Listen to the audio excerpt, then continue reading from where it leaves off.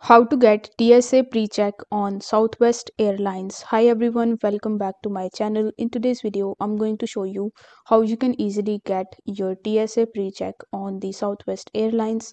So make sure you watch this video carefully to properly understand this tutorial. First of all, you need to launch your browser, and in the search bar you will have to type southwest.com. Once you do this, you will be landed on the official website of Southwest Airlines, where the first thing that you need to do is to simply start booking your flights, hotels, or cars. So over here, if you are booking a flight, then you will have to select whether you are booking a round trip or one way. After that, you will have to provide your departure destination, arrival destination, your departure detail information, and the number of passengers. After that, you will have to click on search button. On the next page, it will show you all of the flights that are available on the date that you have selected.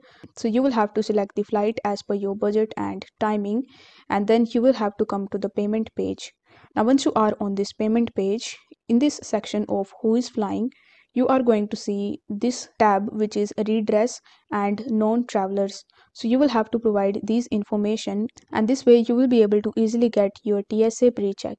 I hope this video was helpful, and if it was, then please consider liking this video, share it with your friends, and subscribe to my channel. Thank you so much for watching.